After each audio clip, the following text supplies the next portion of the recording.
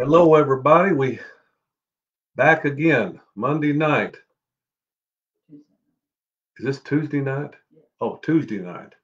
I've already lost track of time. Uh, well, since you can't watch Monday Night Football, waiting for everybody to get on board here. Hello, Olivia Winter, Danielle, and others trying to catch up. Um, well, since you can't watch Monday Night Football, you can watch Tuesday night Bible study. How's that? Yeah, this is a lot better, because we know who's going to win on this team. So we're hoping you're all cheering for more of Jesus and a pouring out of his spirit. And so thank the Lord for all of you. And we've been very busy. I've been in the basement all day. That's where my new office is here at home. Carl and I have been teaching in Hanover, Germany, right from Olean, or he's from Angelica, but we had a 4-hour teaching series going on. So if my voice seems a little off, it could be because it's tired. Somebody said I'm tired.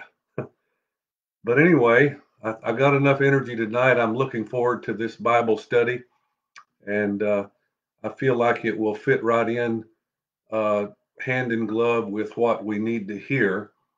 And so we have a family that texts me. They're from the Philippines, and they're stuck in Scotland, and they ask for prayer. I can't pronounce their name, but if they're listening, um, they were watching from there, believe it or not. And so we'll pray for them that they get home soon. They've been there for 2 months tied up. So let's pray for them and for this service in Jesus' name. Lord, we thank you for this family that needs to get home back to the Philippines. We pray you would give them safe passage and that they could get home soon. And thank you for keeping your hand upon them. We thank you also for touching Zach. This is Lyrica's little precious boy. He was injured at a daycare yesterday, and so we pray that you keep your hand upon his little body, that he would heal up. And we thank you for everyone watching tonight. I pray that we can have something that would come just directly from you, oh God, and use my voice as a channel to speak to everyone in Jesus' name. Amen. Well, so tonight we're going to teach on God's remedy for anxiety. And with that being said, man has a remedy, for anxiety, and that's smoke another pack, that's drink another bottle, that's push another pill, that's smoke some more weed. That's man's solution to anxiety. But as we know, that adds to the problem and causes more depression. And so, my remedy that I'm going to suggest is right from the Bible. And I know anxiety is a very real feeling, it's a real emotion. Many people are facing that today as there's so many things that are uncertain. We keep getting bumped up on when things are going to open up. And in some states, the virus problem is getting worse, according to their figures, if they're accurate, and that might be debatable. But whatever, we know we're living in a very severe time. And so uh, we're going to talk about Philippians. So you could have a Bible, you could flip over to Philippians chapter 4, verse 6 through 9. And I'll read it. It says, "Be anxious for nothing, but in everything by prayer and supplication." That means everything. "With thanksgiving, let your requests be made known to God." This is familiar reading, I know, but it's timely. Verse 7 says, and this is the result of obeying verse 6, "And the peace of God, which surpasses all understanding will guard your hearts and minds through Christ Jesus. That's a guarantee. That's a promise. If we will do it God's way, He has promised that we will have peace in the midst of adversity, in the midst of anxiety. Verse 8 gives us a little more direction on what to think about. Finally, my brethren, whatever things are true, whatever things are noble, whatever things are just, whatever things are pure, whatever things are lovely, whatever things are of good report, if there's any virtue and if there's anything praiseworthy, meditate on these things. Now, we know what meditate means. That means dwell on it. Don't dwell on the negative, because if you do, your blood pressure goes up. Verse 9, the things which you learned and received and heard and saw in me, Paul says, these do, and the God of peace will be with you. So we have the Bible remedy to being able to cope with anxiety. Many people are not coping too well right now. And maybe that would be you or me. If we didn't have God, how would we be coping? What would we be doing? Well, I'm so thankful that I've learned the reality and the blessing of being able to steal away alone with God and get to that mighty high tower, that refuge, that place, that zone of safety and security where we can pour out our hearts to God. We can sing and worship, and we can find His sweet presence. That's what we need, is getting into His presence. I want to read the same passage, just verse 6 out of Philippians 4, but from the Message interpretation of the Bible. Don't fret or worry. Instead of worrying, pray. Let petitions and praises shape your worries into prayers, letting God know your concerns. Okay, so here we have it. I'm going to go back to the word anxious. Bless you. Anxious means full of mental distress or uneasiness because of fear of danger or misfortune, to be worried. Mental distress. There's a lot of mental distress going on right now. And that's why I feel led of the Lord to teach this lesson.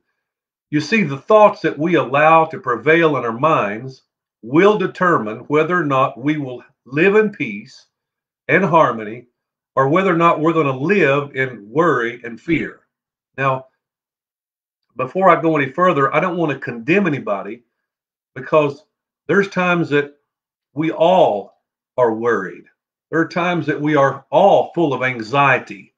We hear some bad news, we see something bad, we feel something bad, and then there's a trigger that goes on in our mind, and it sends probably messages through our body, and we start becoming anxious, until we can put the brakes on that, and we can get a hold of God, and He can get a hold of us, and hopefully that period of anxiety is short-lived. We can cause, through the power of the Holy Ghost, we can cause that brief, or maybe it could be more than brief. It could be for a day or two. It's how many of us have lost sleep over something? We all have. Because it's just, we're human. We sometimes we don't do what we know to do that works. But so this is going to be kind of a refresher reminder today. But I want to take particular attention in verse 7 of Philippians 4. The phrase is used, and the peace of God. Okay. It says, the peace of God that surpasses all understanding will guard your hearts and minds through Christ Jesus. And then in verse 9, it's kind of flipped. It doesn't say the peace of God, but it says the things that you've learned and received and heard in me do, and the God of peace will be with you. So we have the peace of God in verse 7 and the God of peace in verse 9, hand in hand. Thank God for peace. The only way we can have the peace of God is if we have the God of peace living inside of us. Obvious, isn't it? You know, um, anxious. To be anxious is to worry. What is worry? Well, the Greek word translated anxious is careful, and it means to be pulled in different directions. Oh my! I don't know about you, but I can't afford to be pulled for very long in two different directions. Our hopes, for example, pull us one way, and then our fears pull us the opposite direction until we just feel like we're being pulled literally apart, you know? And sometimes that's how life is. We just panic. We hit the panic button and we feel like we're just falling to pieces. We're just being pulled in opposite directions. And so it's interesting as you study this word out, the old English word, root word from which we get the word worry, you know what it means? It means to strangle. Well, I wished I had a volunteer on the front seat. I'd strangle you. We haven't had a volunteer in a long time, Shane or Carl. But the word worry means to strangle. And so worry has a definite physical consequence. What are some of the consequences of worrying? Well, headaches, neck pains, ulcers, back pains. Worry affects our thinking. It affects our digestion system. It even can affect our coordination, believe it or not. That's how strong and real worry is. And it all starts in the mind. You know, the mind is a powerful thing. You know, the kind of thoughts we allow to dwell and live there and breed there can either make us or break us.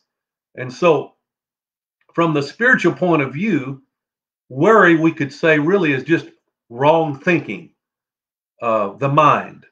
It's wrong feeling, the heart, about circumstances, people, or things.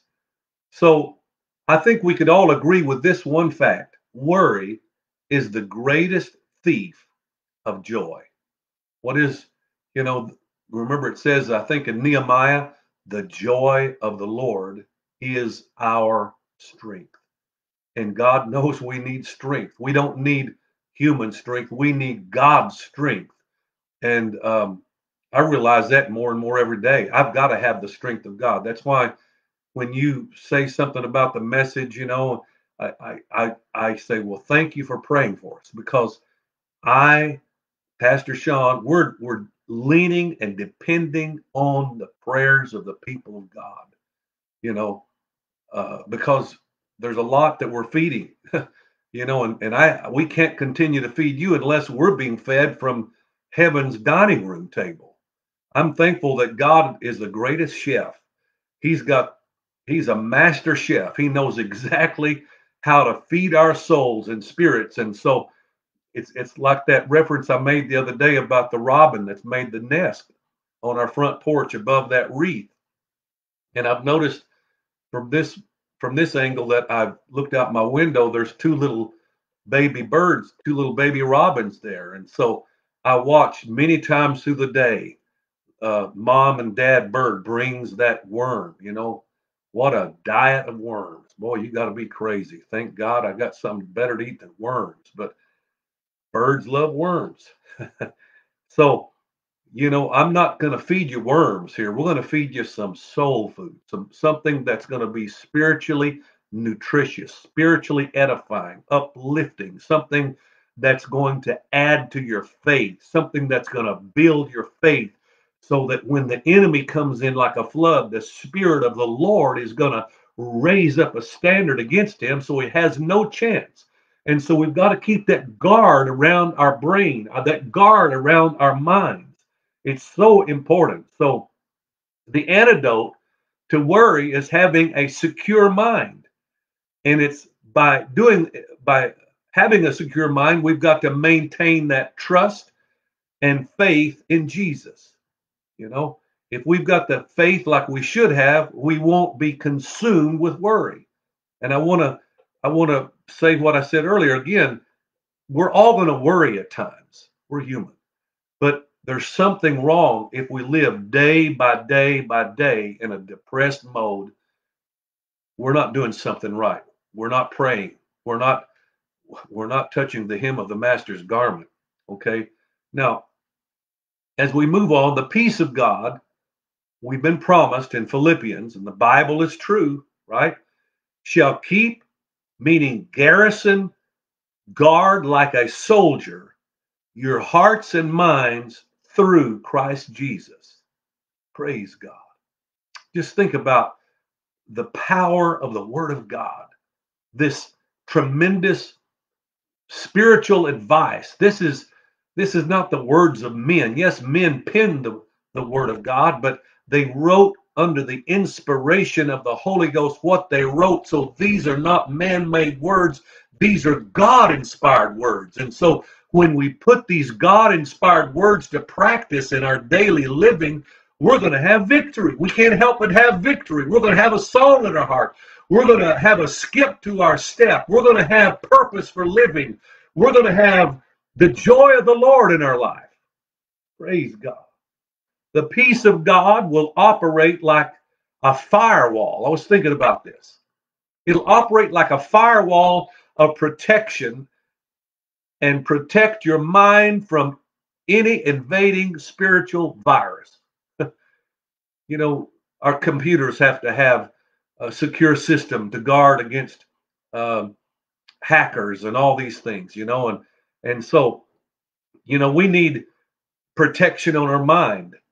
And again, this peace of God, how do we get that peace of God? Well, I'm trying to get there. I'm giving you little tidbits of information, but it's the will of God that we live in peace and harmony. It's not the will of God we live in confusion.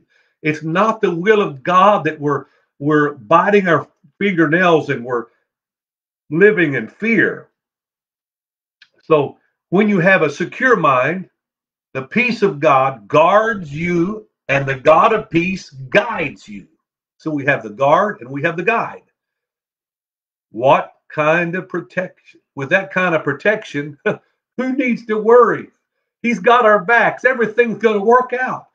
Stop thinking about the negative and all the things that's not going to happen. Start thinking thoughts of faith. God is a waymaker. He can make a way when there seems to be no way. Hallelujah. You see, if we're to conquer worry and experience the secure mind, we must meet the conditions and principles that God has laid down. And the three things that I just want to briefly mention that we've all got to do in order to win this battle of dominance. Number one, we got to pray right. We've got to know how to pray. And I'm afraid many people have no clue on really how to pray effectively, how to pray in the Spirit. Everybody talks about prayer and they say, I'll pray for you. But, we're not talking about that little shallow kind of praying. We're talking about getting lost in the Spirit, getting in your closet of prayer until you feel nothing else is on your mind but you making contact with the Almighty. Praise God. It's powerful prayer. It's the effectual, fervent prayer of a righteous man that avails much. That's what's going to get the job done. It's when we pray, as Jude says, we pray in the Holy Ghost. We pray in tongues. We pray in English. We pray in tongues. We pray in English. Thank God. If you haven't yet received the Holy Ghost and spoken in tongues, you need to pray for the gift of the Holy Ghost. He wants to give you the gift of the Holy Ghost. Everybody, if you've not experienced that, you're missing out. And so I just wanted to throw that in there because we always have different ones watching. I did spend 3 different sessions on the 3 types of tongues, and including in that was receiving the Holy Ghost. Let me get back to this. We need to not only pray right, we need to think right. And really, this is all based out of Philippians chapter 4. Philippians 4, 6, and 7, praying right. Philippians 4, 8, think right. Think right. And then Philippians 4, 9, live right. We're going to We got to pray right, think right, live right. And as somebody said, spit white. There was a day in my life I didn't spit white. It was brown. I thank God for deliverance from enough. There's a peace that does happen when we truly confess and forsake our sins. We call that repentance. You know, the reason it is peace, called peace that passes all understanding, is because when you know God has forgiven you of all your sins and he has cleared your slate clean and they've been washed away in water baptism in Jesus' name, you can have a clean and clear conscience. Thank God for a clean conscience. Amen. I, I tell you what, I am blessed with a clean conscience. Thank you, Jesus. Thank you, Jesus. Money, fortune, and fame cannot buy this kind of peace I'm talking about. In order for peace to be lasting, it must come from within, not from without. What do I mean by that? A new car won't give you peace. A new house won't give you peace. A new dress won't give you peace. A new suit won't give you peace. A new bicycle won't give you peace. You know, another cat sure won't give you peace. You know, you're going to have more work. So peace has got to come within, inside. You know, when you make it right with God. In the world, we're going to have tribulation, Jesus said. But in him, we can have peace. You can have nothing materially and have peace. And yet you can have everything materially and have anything but peace. You can have turmoil. Now, the three main enemies of peace are fear, doubt, and worry. That's enemies of peace. Being afraid. There's a lot of people that are living in fear right now. I see them walking down the street with masks on. The other day, I saw a mechanic wearing a mask. I've told a few people about it. The cheapest paper mask you can buy. And guess what? He was outside and he must have scraped his face on the underside of a car where grease got over it. So he had a big smudge of grease on the outside of his mask, thinking that's going to be the healthiest thing to do. I'm thinking there's a lot of crazy people in our world. If you need to wear a mask, wear one. But let's use a little common sense. Clean the mask. Get a different mask. Oh my! I better get off that bandwagon. But all these three that I mentioned, fear, worry, doubt, are byproducts. And I might scare some of you when I say this, but they're byproducts of sin. And if we continue down this road, it's going, I promise, to lead you or I to a path of destruction. You can't continue to live in fear. The Bible says perfect love casts out all fear. If you're afraid of dying, it must be because you're not right with God. I'm not afraid of dying. I don't think about dying. There was a time I thought I was going to die. And my main concern is somebody prepaid for a boiler. I was having a heart attack. My wife was driving me to the Olean General Hospital, severe pains in my chest in 2012. And all I could think of is somebody paid me in advance before the boiler was ever delivered. And I says, all that money that's in that account is not ours. It belongs. And I gave her the name of who it goes back to. If something happens to me, that was, but so we don't want to live in fear. We don't want to live worried about every little thing. If we're worrying, we're not praying. I'm going to just be very blunt. Why not pray instead of worry? The three main allies of peace are prayer, worship, and faith combined with trust. Praise God. Do you have a prayer life?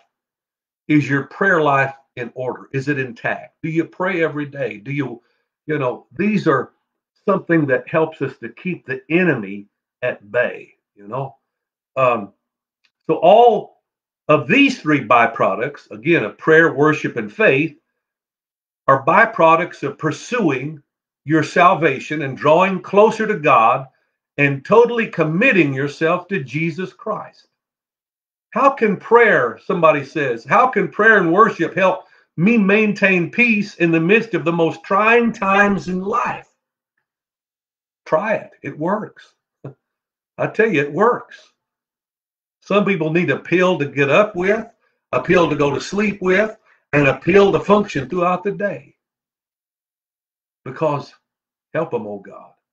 You see, if we do what I'm saying the Word of God says to do, it gets our mind off of the problem, and instead we put our mind on the problem solver, because Jesus can fix this. Praise God. He's got every tool in his box to fix any and every problem that could ever happen to you and I. Praise God. He's got all the tools necessary, and he's more than willing, more than capable. He wants to help us, but we've got to ask him for help. Hallelujah. Psalms 29:11. The Lord will give strength to his people. The Lord will bless his people with peace. So I rebuke this spirit of fear that's in our world tonight in the name of Jesus. You might want to pray that prayer in your home. If you feel like there's just such anxiety, why don't you just begin to go through every room, and I rebuke this spirit of fear, and we're thanking you in advance. We're going to just start worshiping you and praising you. Have you ever noticed by singing one of the songs or choruses we sing in church, how it just lifts your spirit? How all of a sudden you feel light, you feel the heaviness go away, you feel the gloomy, doomy, gloomy darkness of thought begin to disappear. It works. Hallelujah, it works. Psalms 119, 165, great peace have those who love your law, and nothing causes them to stumble. Praise God. What tremendous. We have scripture that helps us to. Jesus overcame temptation with, it is written. He said in Matthew chapter 4, every time Satan came tempting him, when he was in the wilderness, in the desert, he had fasted 40 days and 40 nights, just right after being baptized by John the Baptist. And here Jesus is facing all kinds of attacks on his mind because his body is hungry. He's weak physically. But every time he said, it is written. We can use the same method Jesus did. You know, it's written. And here I'm giving you some scriptures where it says it's written. How about this one? Isaiah 26:3. Thou wilt keep him in perfect peace, whose mind is stayed on thee, because he trusteth in thee. Oh, yes, my mind to be stayed on Jesus. Stayed on Jesus. Hallelujah. Satan wants to get us distracted. He wants us to look at the problem. He wants us to look at the situation that causes the anxiety. I want to read the New Living Testament of Isaiah 26:3. You will keep him in perfect peace, all who trust in you, all whose thoughts are fixed on you. That word in King James Version that says he will keep him in perfect peace, whose mind is stayed on you, means fixed on you, locked in. I'm locked in. I'm locked in.